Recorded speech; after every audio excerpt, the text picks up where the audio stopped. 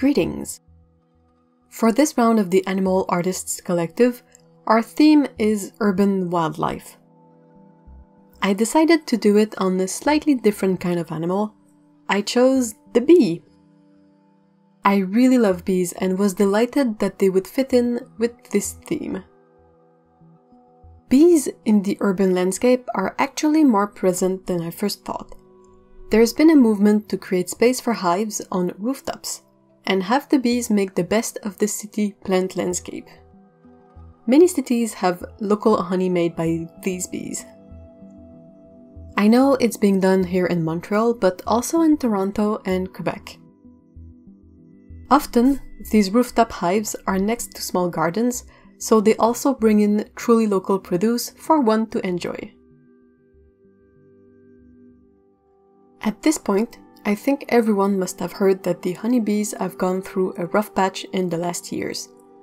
Pesticides, parasites, colony collapse disorder.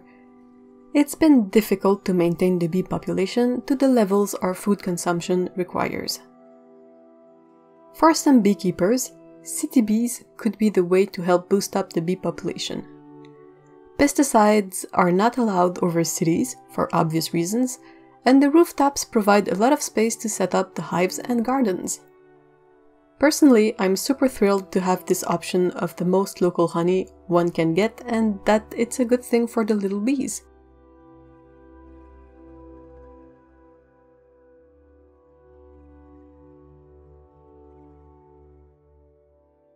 When I set out to work on this painting, I was met with a first obstacle I hadn't thought about.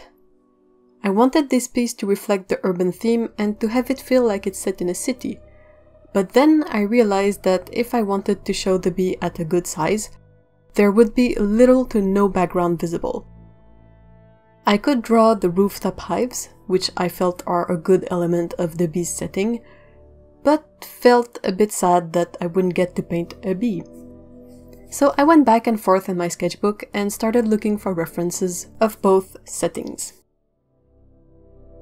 When looking for Montreal and Quebec reference pictures, I found the setting I ended up using for the painting.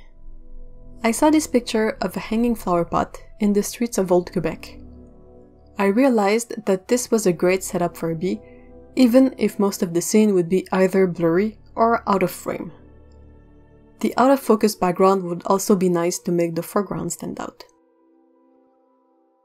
I obviously went for an hexagon for the painting's shape, the shape of the honeycomb.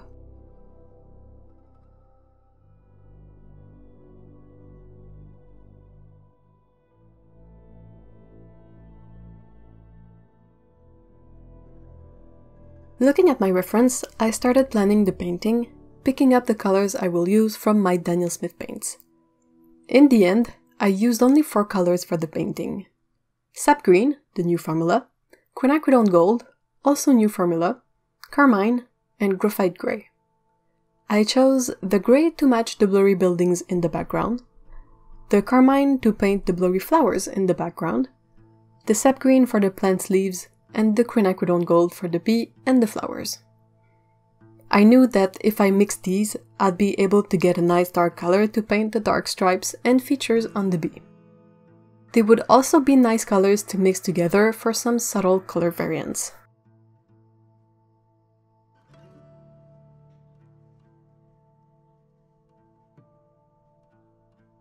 I usually try to work with 4 to 6 colors in a painting, and I choose them depending on the reference. This is why I end up with a substantial palette, as I don't often start a planned painting with our common triad colors. It's just the way I like to work, and the result is a lot of different tubes of paints. I will show all the supplies I used in the video, but here's the list. The drawing was traced with a green-gold Polychromos color pencil, on Arches cold press 140-pound paper from a pad, using my DB Meyer light tablet. I used Escoda Ultimo brushes to paint, a flat one from a special Miss LED set, and a round size 10. I also used a mop style brush from Winsor & Newton that I exclusively use to wet paper. The paints I used are from Daniel Smith. I also used painter's tape to mask off the edges of the hexagon shape on my paper.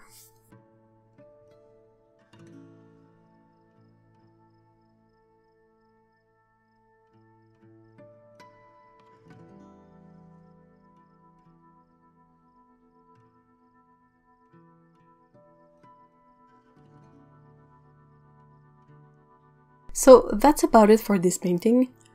I'm very excited to see how bees will further become a part of the urban landscape in the years to come, and I'm looking forward to tasting the honey they produce. I hope that this way we can help counter the problems that have been affecting them in the last years and continue building this modern take on our cooperation with bees.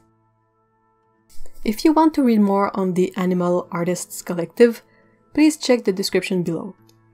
There will also be links to the other artists contributing in the collective. Make sure you go check out their lovely art as well. As with other AAC paintings, this one will be up for sale at the moment this video goes live, with the money going to a bee-related charity. Again, check the description box for all the information. Thank you very much for watching. Have a great day. Bye bye.